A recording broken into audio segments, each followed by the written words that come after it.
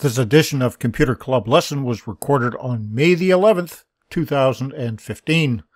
Enjoy! On this edition of Computer Club Lesson, we're going to look at internet service providers in the village and your options for service. We have a question about the Windows 10 upgrade, and we'll have a look at internet buffering. All that's next on Computer Club Lesson. Hello. Welcome to Computer Club Lesson. This episode is brought to you by the Binary Guys.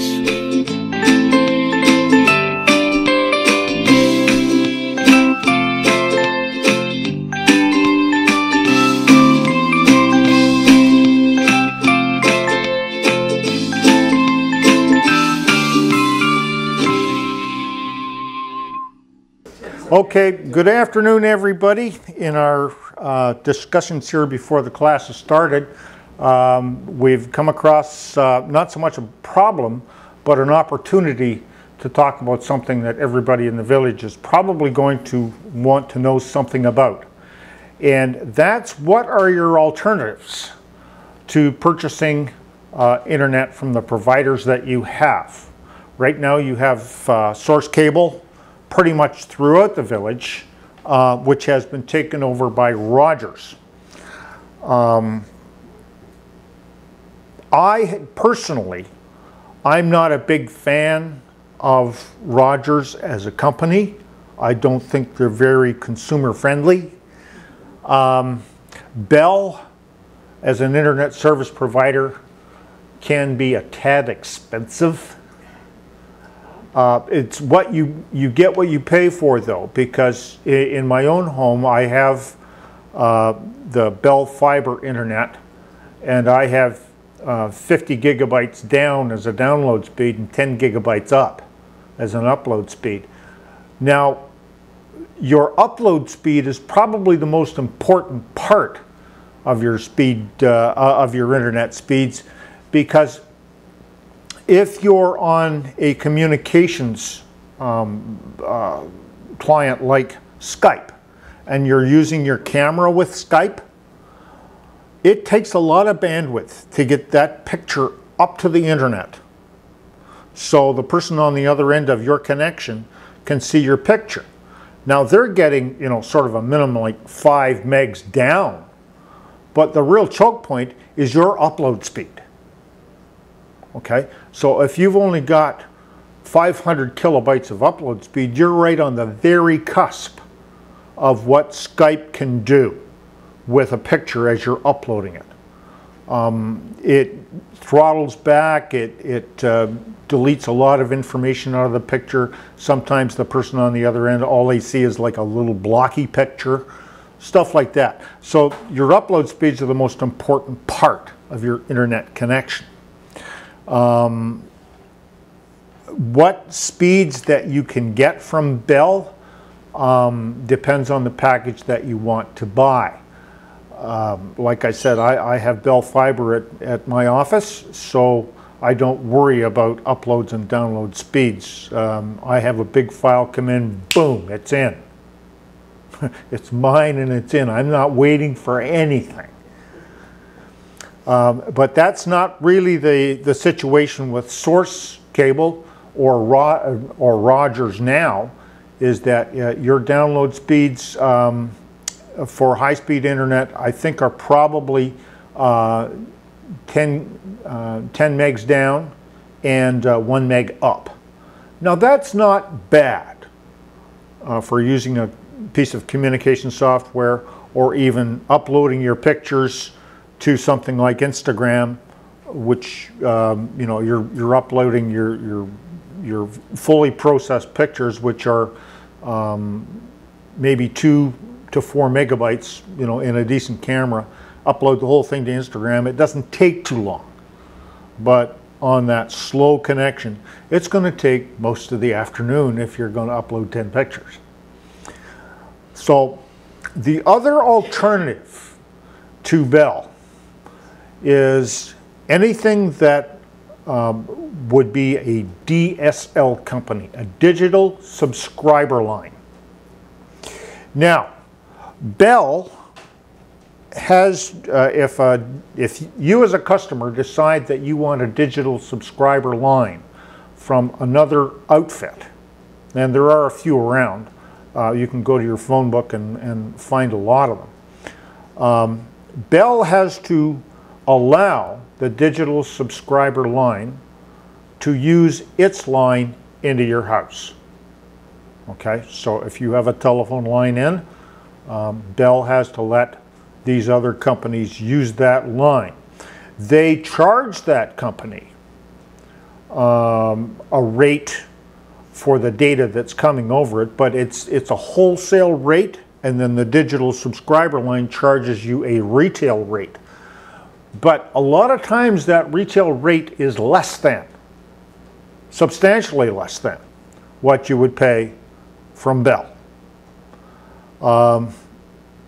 There are a few that I would stay away from, but you can ask me about those if you're more interested in a digital subscriber line. I'd be happy to do the research to tell you what would be your best option here in the village.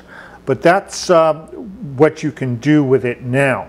If you want to remain on cable as a subscriber to the internet, you are stuck with whoever the village is bringing in over the cable line.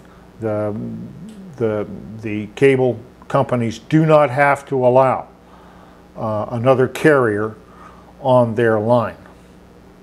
So you're stuck. Yes?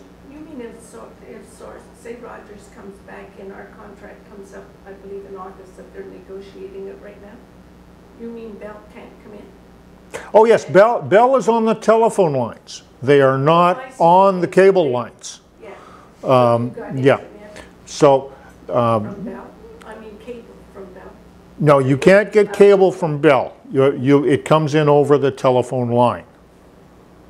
I see. Okay, digital subscriber line is any of the internet companies that offer DSL, and they come in through the Bell telephone line. Bell has to allow them to give you service over that line.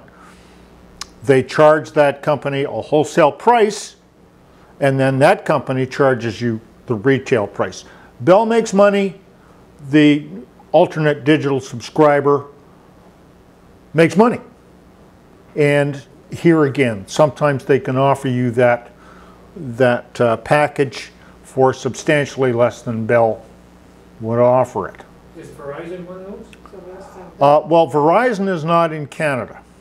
Oh. Okay, they were coming. The government gave them such heat, and public opinion gave them such heat that they're not going to do it. But is that what they are? One of those? Yeah, they could come in as an internet service provider, and Bell would be obligated to carry their bits over their telephone lines to your house. Verizon would be obligated to pay the wholesale rate for those bits, but then they would charge you a retail rate for those bits. So we have Source cable right now. Yes. So if Bell wanted to give me Bell cable, they would have to use Source's cable line? Well, yes, that's the way it would work if the law allowed for it, but it doesn't. Bell is not, or any other internet service provider over cable, is locked out of the cable service provider for your geographic area. They have a monopoly. Yeah, that's right. They have a monopoly for cable. Just cable. On telephone, it's quite another story. This all goes back to the days of dial-up. Okay? You could get internet service from anybody over the telephone line if you had a dial-up modem, no matter whether it was Bell or anybody. As a matter of fact, I still carry dial-up service from an outfit in Waterloo as an absolute last resort emergency to get an internet connection for a client. I can still do it. If I need to check that internet connection or get a small file to make the client's computer work, I can still get it through a dial-up connection. So slow. It's painful. It's painful.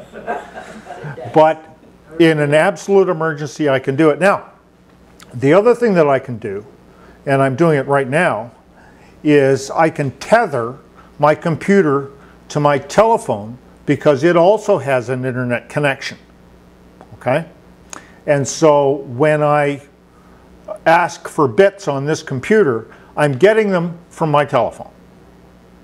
Now, I pay an awful lot of money a month to be able to do that. Here again, it's for the clients that I have. If it's an absolute emergency and their internet connection is not working and I need a file to make their computer work, I can get it through this.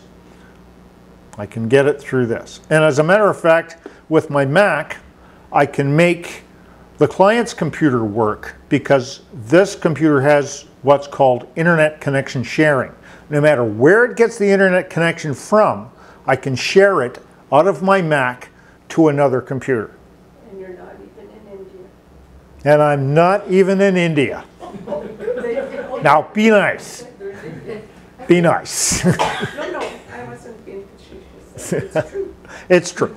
They hook up to your computer and they have Yeah, access to I can do that. I can do that from my office as well. and that's what you're Yeah. doing. And that's what I'm doing. On the sharing, like mine's got sharing on it. I don't use it, but it's got sharing on it. So Well, if you can use internet connection sharing from your laptop to wherever, but it has to be wired in. It has to have an Ethernet cable going from your computer to another computer. It could be done over a wireless connection, but boy, is it tough to do. It's so the easiest way to do it is if you need to share your internet connection with another computer, you have to have an Ethernet cable to do it. Okay, from one computer to the other. One other option that's very expensive is satellite. You can get an internet connection through a satellite service provider. That's very, very expensive. It's very expensive. And the speeds are limited and the latency of the connection is very, very high. You would use that connection probably only for something like getting your email. Because what happens is, in fact, with satellite, there are two connections. One, the downlink, and that's where you get your download speed from, the downlink. And so you might get 1.2 or 1.3 megs of download speed from a satellite link. But how do you tell the satellite that you're asking for information? This is where it gets tricky. When you type in on your keyboard an internet address, that is uploaded at telephone modem speed. Now, if it's just text, a few little pieces of text, that goes relatively quickly because there's not very many bits in there. I mean, you can put in a full page of text, and if you look at the size of it, it might be 250 kilobytes. Well, if you've got a modem speed of 56 kilobytes, divide that into the 250, it takes 5 seconds to upload that complete page of text. But keystrokes are even faster. But it takes time, folks. It takes time for that signal from your keyboard to go to the facility that is using, where you're using the satellite internet connection, to tell your satellite connection to download mail. Okay? It takes time. The latency speed of that kind of connection is about 2.5 or 3 seconds. In the world of the internet, that is half a lifetime. Because in most internet connections, if you do what's called a ping, you send a quick signal out to the internet to see how long it takes to come back. It's 13 or 14, 15, really high latency would be 20 milliseconds. Okay? Millionths of a second. Divide that into 2 or 3 or 4 seconds, you'll see that that becomes half a lifetime in internet speed. So there's another alternative for those that might live out in the boondocks in the middle of northern Alberta. You might be able to get an internet connection there. As a matter of fact, you can get that same internet connection at the North Pole. What are these, on the telephone poles around the city, you see signs saying Internet 1995, what's that? Okay. That is also probably DSL advertising to say you can get an internet connection for 20 bucks a month for the first 6 months. And then after that, you'll pay a little bit more, maybe $40. So you've got to be careful about these things. What kind of speed is it then? You might get 5 megabits of download speed. I would, if you're going to use a DSL company as an alternative to Bell, I would make sure you got as a minimum 5 megabits. If they can't offer that, then don't go with them, because your speed will just be too slow to do anything meaningful with your computer. Pretty good. Yeah, but it's usually a 6-month introductory price. I would say that DSL, a good DSL company should offer you an internet connection of 5 megabytes and offer you that connection for around $35 or $40 a month, where a bill might be $60 or $65. Okay, so that's the offerings of what you can get for internet service. There are other ways to do it as well. Let us just say that 5 people on your block would get together and buy one service from Bell Internet. You paid the $100 a month and you got a connection speed of 50 megs down and 10 megs up. You're all, I mean, this is just great, but it's going to one house and one person is paying. Yeah. You can all get together as a collective and say, let's get the best router that we can get and put it in this guy's house, and we will help him share the bill. We get 50 megs down, and we pay a portion of his bill. So if 5 people going in on it, 20 bucks a month, or $25 a month. So you can have, That's, you can have more than 2, you can have up to 5 people? I would say, more than 5 on that connection, you're really starting to degrade the connection. So that's an alternative too. So it's all done with the It's all done with a router. router? Yeah. Do you each get a router then? Yes, you would each have to have a router, And but you would just be close enough just close enough to get that signal. with your Wi-Fi? Yes, to get your Wi-Fi signal. Okay. So my neighbor could get my Wi-Fi right now. If you allowed them to get on it, yes. How would I allow them? I mean, is that, You would leave an open Wi-Fi signal. In other words, it would not be password protected. yeah, okay, because that's what you do when you go to a restaurant. Yeah. You need Exactly, but in this instance, if say 5 or 6 of you got together as a group, and the 5 or 6 of you could see each other's houses with a Wi-Fi signal, you could make that signal secure just by simply putting a good password on all of the routers. Okay, so that same good password goes on all the routers. It'd be like using a party line. Exactly. Now.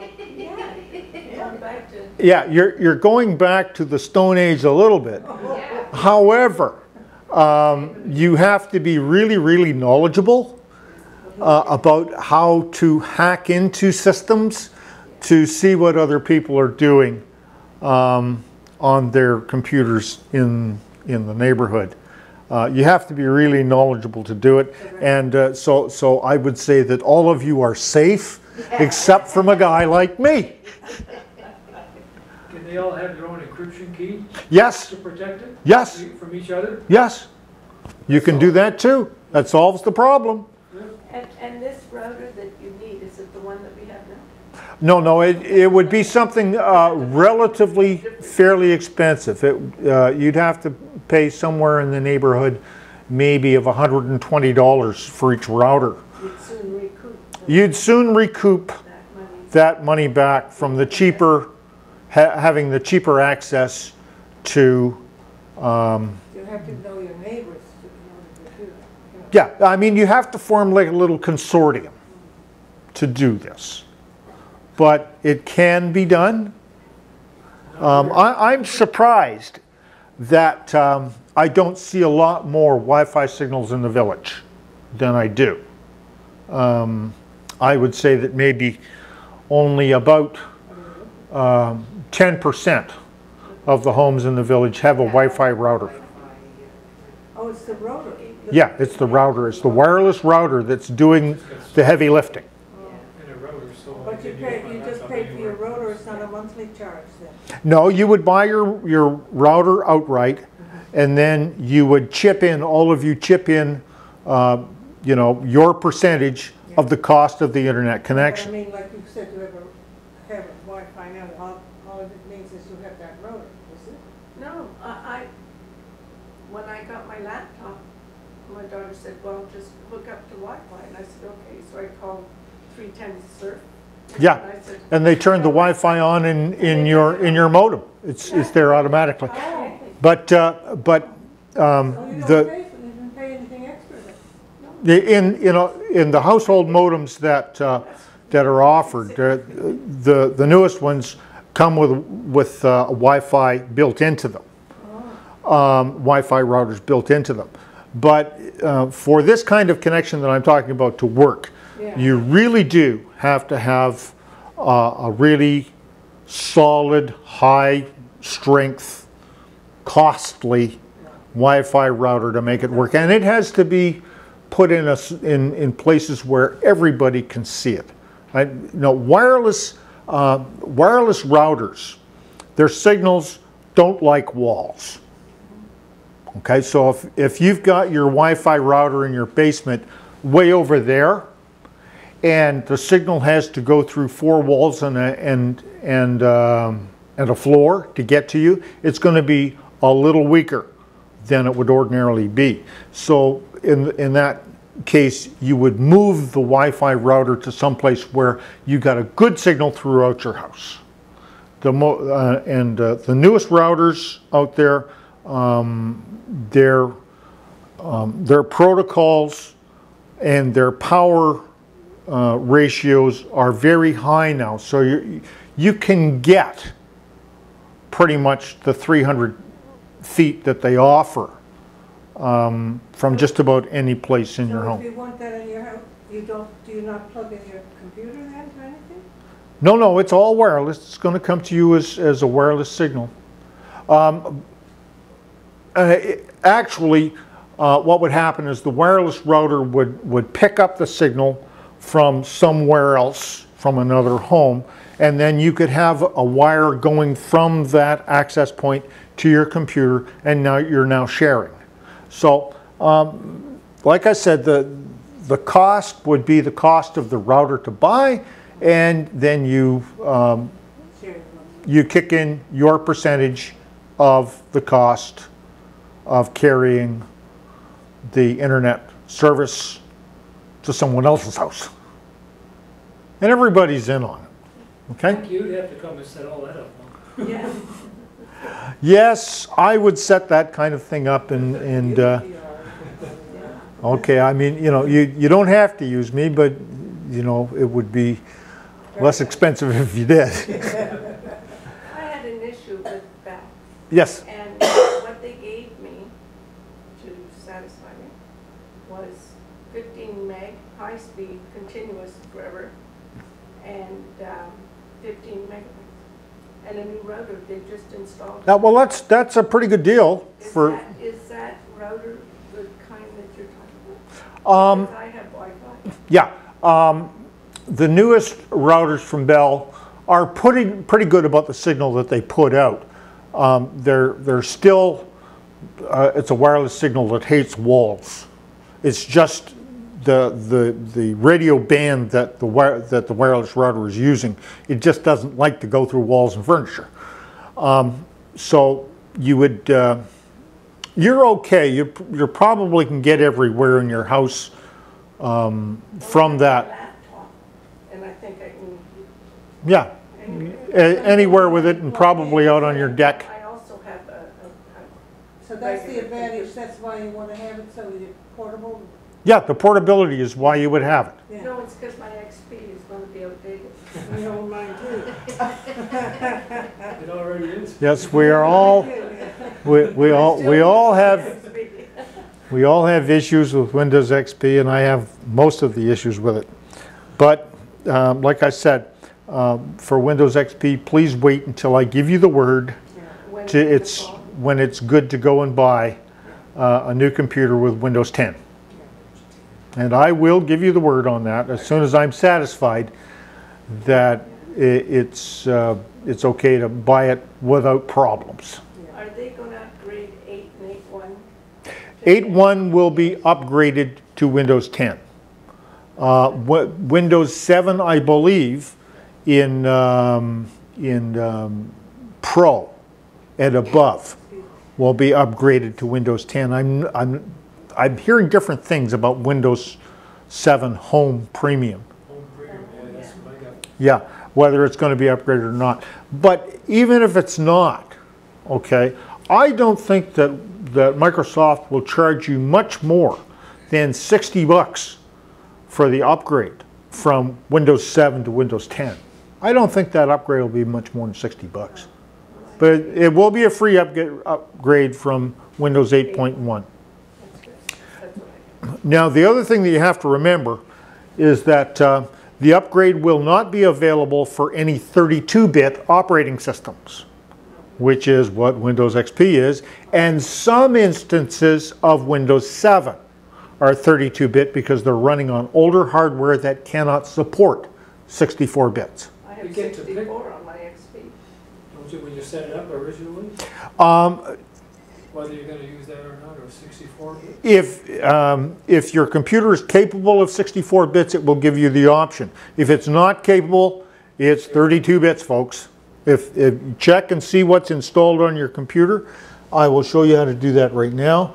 You just right-click on My Computer, and you go to Properties, and it will open a panel saying what you have here. And what I have is Windows 7 Professional Service Pack 1, and it is 32 bits. 32 bits, because this computer is not capable or would run very, very slowly on 64 bits. And so when I loaded Windows 7 onto this computer, it just made that determination by itself that 32 bits is what you are, and we can't do anything more for you. And that also has a bearing on how much memory you can put into a computer. If you have a 64-bit operating system, the memory that you can put in is almost unlimited. Well, it's unlimited by the fact of what the motherboard will support. It can be as much as 16 gigs. Most motherboards don't support much beyond 16, but it could be. In Windows 32-bit operating systems, the computer cannot see anything beyond 4 gigs. It can't see it. It's the way the operating system works. That 32 bits cannot see the internal memory beyond 4 gigs. So those are the 2 restrictions, but I'm not worried about it. I'll have a new computer if I want Windows 10 anyway. So that's how you do that. You right-click on My Computer, and you can, if you don't have the icon on your desktop, you can go to the Start menu, and there is My Computer there. You can do the same thing, right-click on it, and go to Properties, and it will bring up that page for you to show you what you have. Okay, any other questions about internet service providers and what we can do to make our lives a little better with them? It's not easy, but it can be done. All right, any other questions? If you go to another provider though, so like we're all probably bundled in with the internet, the phone, And television. television, yeah. Yeah. So if you go to another provider, you won't have this bundle. Yeah, you won't have your bundles, but then you have to start doing a little math. And that's really all it is. The math is not going to lie to you. What are you paying for bits? What are you paying for channels? What are you paying for your telephone? Now, I must tell you that a lot of younger folks around don't have landline telephones anymore. They have this. This is it, a cell phone. Why would I need a landline telephone if I have this on me 24/7? So they don't buy it. Well, that's okay too, but don't get me wrong when I say this, but the folks in the village are a little more advanced in millennia, and that landline in your home is a good safety measure. It's a good safety measure. It's nice to have that cell phone. I mean, and the other part of it is that, well, the part that's the safety measure is if the power goes out in your home, usually that telephone still works. Not if you have source. Yeah. Okay, then your telephone is coming in over the internet and it needs to be powered. If you have a Bell line that's coming in over their telephone line, if the power goes down, that telephone's still going to work. Now, your cell phone will still work if the power goes down, because it's got a charge in it, okay, which will last you a day. Then you have to find a way to recharge it. You can take it out to your car and you can sit there and listen to the Blues Brothers on the radio and recharge your cell phone for 4 hours. And you'll get another day out of it. When we had that big power failure years ago, what was it? Now, it's got to be almost 10 years ago. Yeah. That's what I did. I took my cell phone out to my car and for 4 hours, I sat there and let the car idle. Charged my phone. Well, actually, I didn't have to. All I had to do was just turn the key on, and I got power from my phone. So that's another good safety measure of a cell phone and the telephone system. And the cell service providers made sure that they had power going to their cell towers. They have on-site power backups for just about all of them. If the power quits, they have power at the tower. So it's that safety thing. If you have a landline telephone from Bell and it's coming in over telephone wires, that's a safety thing for you in your home. Yeah, yeah. Anything else about internet service providers? Yes? You know, I have the problem when I watching some video, Yes? the internet's gone. And Okay, it's very slow and it's choppy, or it just quits altogether? I don't know, I know so good in computers. I used to have the stationery, now my daughter gave me the laptop, and I don't know why. And so I have to go back, pushing the little thing and putting my name again and charge it again. I don't know why I'm doing that. I am in sources. Yeah, you're on source cable. From what you're describing, there may be several reasons why that's happening. The first thing you have to understand in this neighborhood, in the village, if you're on source cable, you're sharing with everybody else. Oh. Okay? You're sharing your internet connection with maybe 50 other people on your block. Yes, you are. There's a bulk cable that comes in, let's call it this. It's a fat pipe that's coming into a facility in the village. And there may be 4 or 5 or 6 of them in the village that's coming to each neighborhood. And then each neighborhood takes a branch off that, or each house takes a branch off that pipe. Now think about it for a second. You've got this big fat pipe, but if everybody is using all of the water out of it, then everybody is only getting a trickle. So that's why I said that's the analogy of sharing this internet connection. So maybe it's the time of day when you're trying to watch this that everybody else is watching Netflix and they're taking all the bandwidth. No, it depends. Sometimes in the morning, sometimes I watch some stuff from Italy or from South America. Yeah. And put the video and after the call. They said your service is something like that. Sorry, my English is not so good. Yeah. So I don't know what to do. I have to go on again. Press Yes, the phone. yeah, you have to restart it and make another connection. Sure. Now, another thing about video over the internet, especially through a computer connection, is that there is a problem with what we call buffering. And buffering, for you that have ever seen it, is that you bring up a web page, you start to watch a video, and then the video stops and you've got this little wheel going around inside the middle of it. Okay? It's the computer is using the video faster than the computer can get it from the internet. That's what's happening. So, let us just say that you're using 1 megabyte a minute to watch your video. 1 megabyte. Maybe the computer connection to what you want to watch is only coming in at 750 kilobytes, 3/4 of that speed.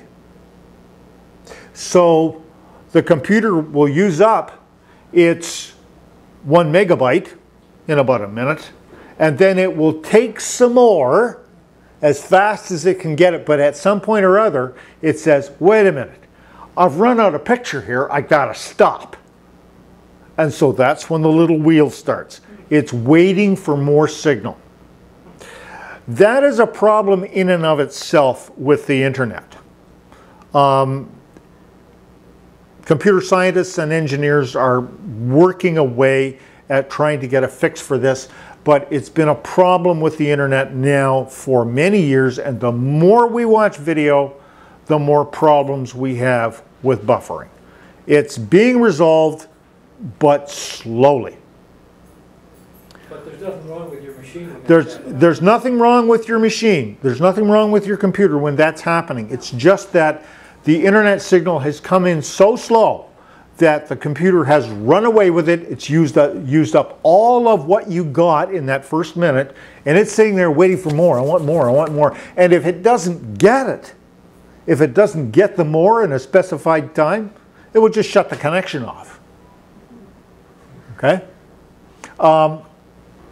someday I am going to do a talk on internet buffering and how it really works.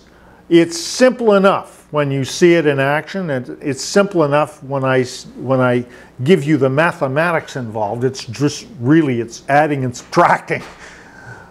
You know, there's nothing beyond that. But and that's really what it is. The computer is using the video faster than it can get it. And so you get these bufferings. If you're listening to music, that's probably not going to happen. You're getting the music file as fast as the computer can use it. But video is another story. Yeah, no, I don't know what the hell I press, and I bring it here because I can do anything. And now, you know, you go to the corner and go close or restart. Everything disappears now. Yeah. Okay. All right. I don't know where I can take it for fix it. Well, talk to me after the class is over and we'll see what can be done for you. I can have a look at it and see if there's anything that I can do with it. Communication, my daughter is in Argentina, so they just call me and send me stuff.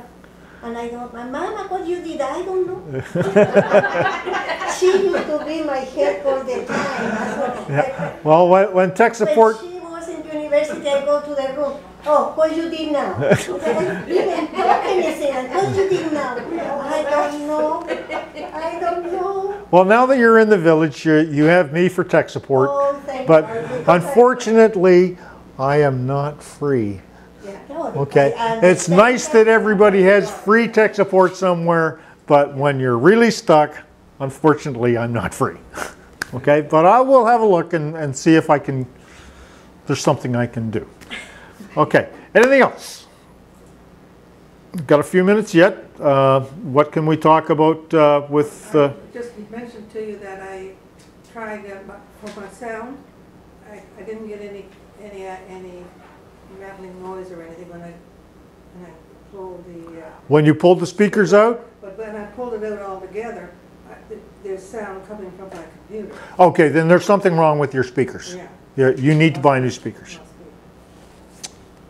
Yes? I still have 28 updates that are optional. Should I ignore them still? Yes, optional updates you can ignore. They've been there for a while. That's Yeah, why the computer is not going to install them because they are optional, unless you tell it to. Yeah. Optional updates you can ignore. At some point or other, one or two of them might turn into an update that is critical, and they will just they will just load automatically. I did a scan last night, a full scan on my laptop. Yes. It took about 6 hours. From with what were you using to scan it? Just a full scan on my computer. But what program were you using? Windows.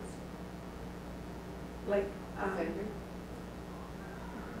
well, I do a scan on my XP every time. Yeah, I think you're using Avast, right? No, it's Defender. Okay. Windows Defender. The reason, and you're using XP? No, this is on 8.1. 8.1? Okay. I hadn't done one for a couple of months, so I thought I I should. haven't done a full scan for you. So I Yeah. was really surprised the length of time it took. That surprises me too because Windows Defender, the way it works is it looks in the most likely places, and for malware and spyware and scumware. And that most likely place is usually your user accounts, which in this instance, I've just opened up the user account for this computer, and you're not going, unless you activate it, you're not going to see this folder in your user account. Yeah. Well, it's called App Data. App Data. Oh, I see, yeah. All right. Now that folder is hidden from you because you shouldn't be fiddling with it. And I'm not. Okay. But it's hidden from you. Hardly But use the laptop yet. in a lot of cases, The stuff that you see in app data, there are many, many, many folders hidden in the background, as you can see. And a lot of times, spyware, malware, and scumware will ensconce itself here in that hidden folder. Now your antivirus, your anti-malware is going to look through that folder. Okay. It's looking through a lot more folders than what you know about. Okay, that's why it's taking so long.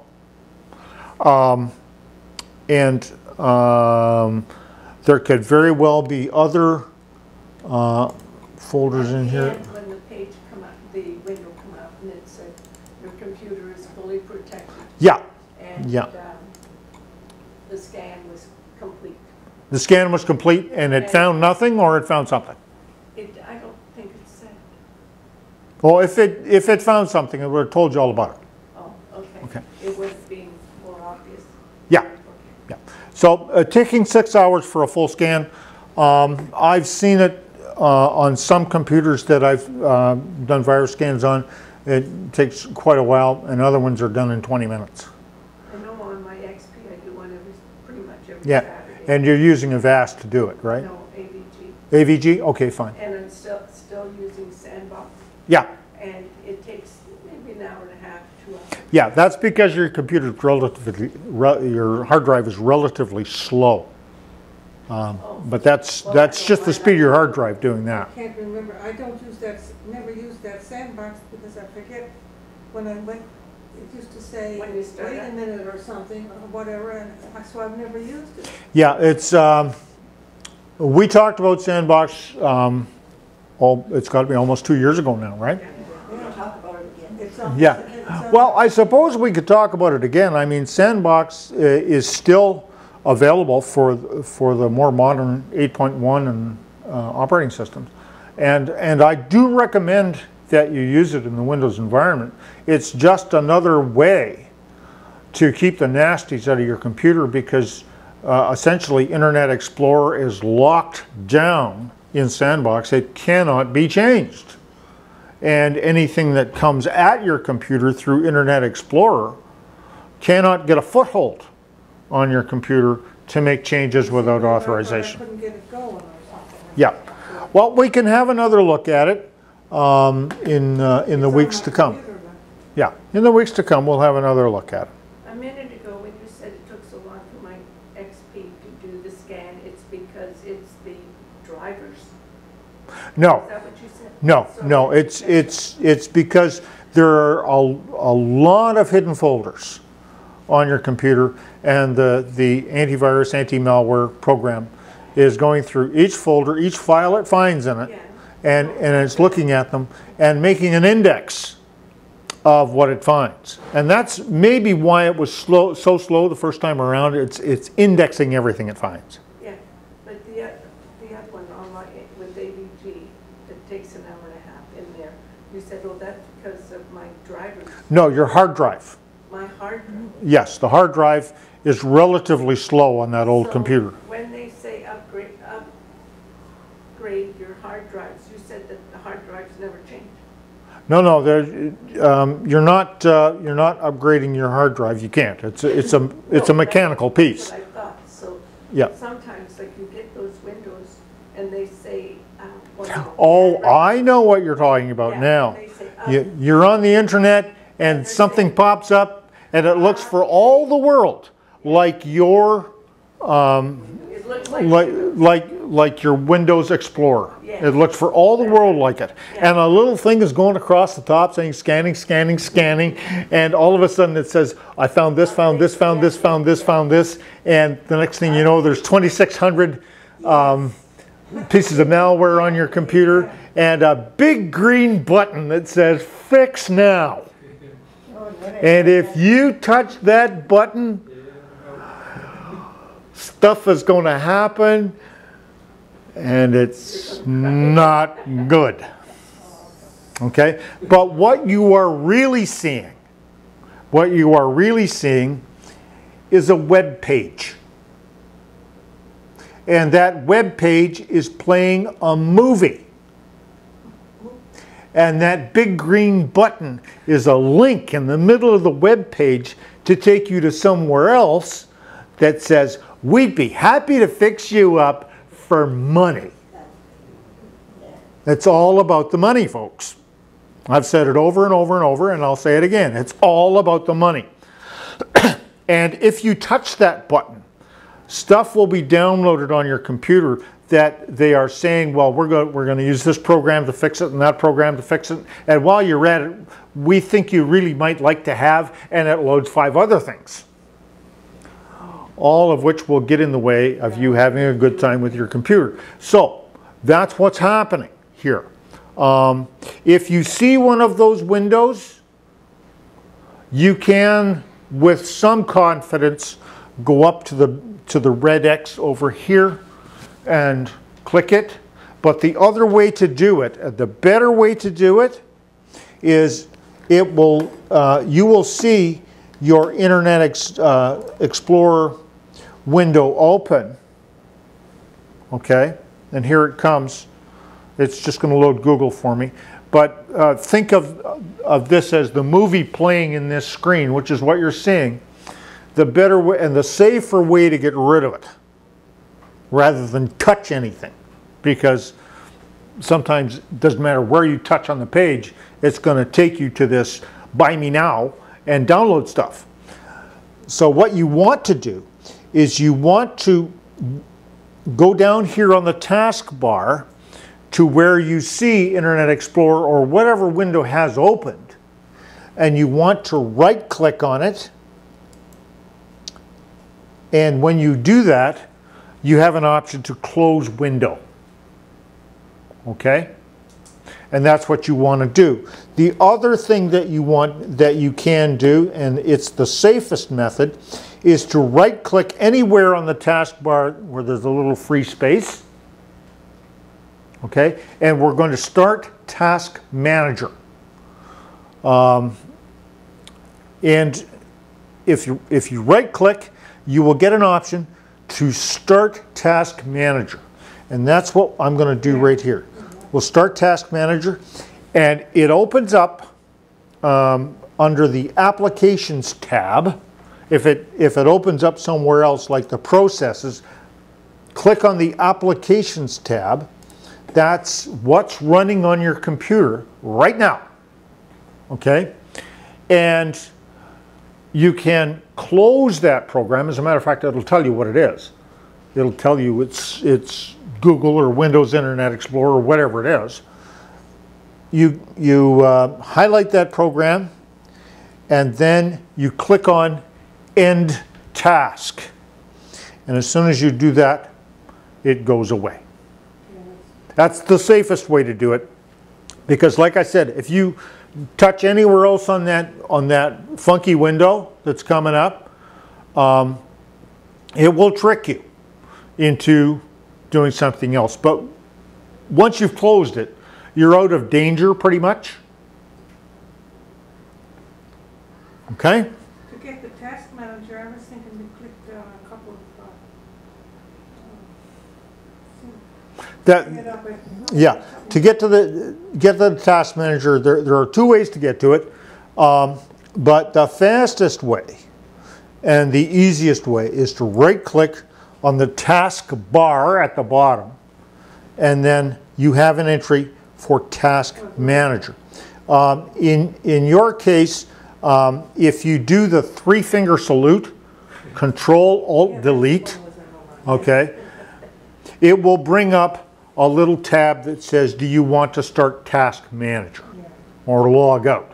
So the other way, you just click on the file. Yeah, I'm going to do the Control Alt Delete right here. There it is. Okay, in my case, it takes you back to a page where you can start Task Manager.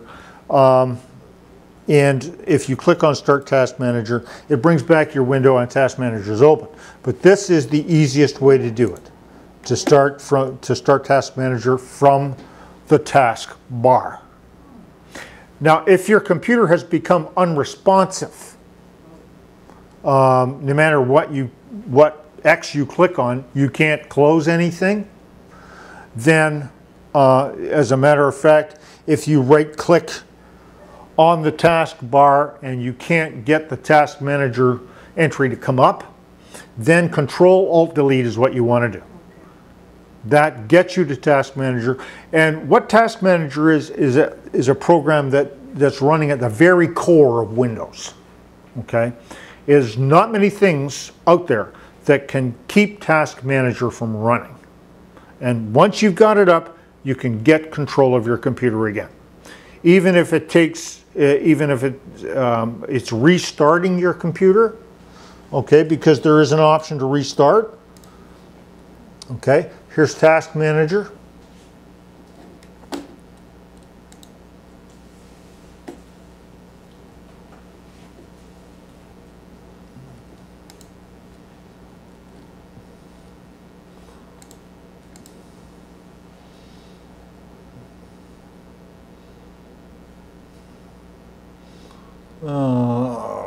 Where was it? Once you have Task Manager up, you can click on New Task and just simply type in the word there, shut down. And your computer will shut itself off. If you can't get it to do it with the mouse, this is the way to do it safely. Type in the word shut down under New Task.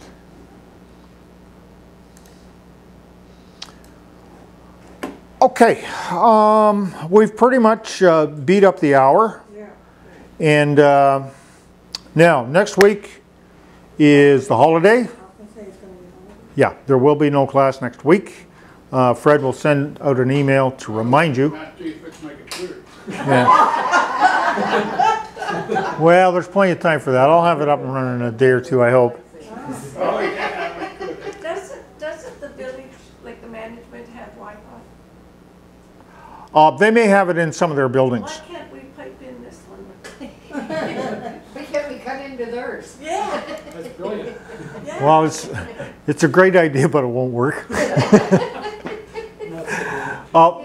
Number We one, can all chip in for the road. yeah. Number one, Wi-Fi is, at its maximum is can give you a good connection at 300 feet line of sight. Yeah.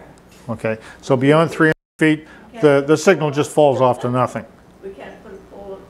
No, it's not going to work. What does drive Now- actually mean?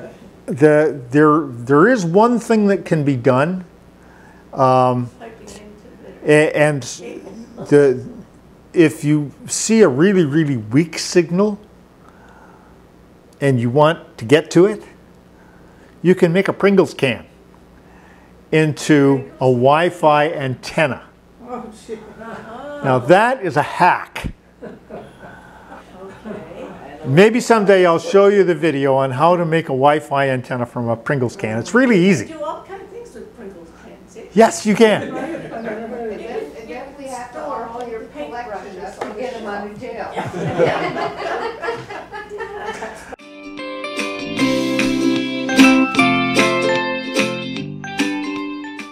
That's Computer Club Listen for today. Thank you so much for watching. Bye-bye.